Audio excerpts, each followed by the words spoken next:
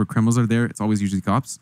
So they asked a bunch of things about like, hey, so as criminals, guys, like, why do so many people use RAP plans, and why do so many people like do vehicle swaps now and such?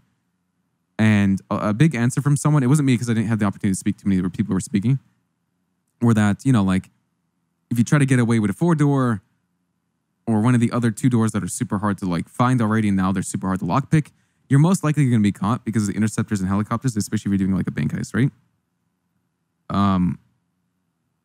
So their solution to that was a really cool one. They are buffing the 4 doors in the city to make it so people can actually try to get away with 4-door vehicles straight from a bank or from other plans.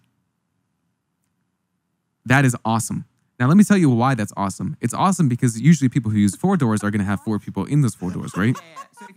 And because interceptors are a thing now, you can stay up with things.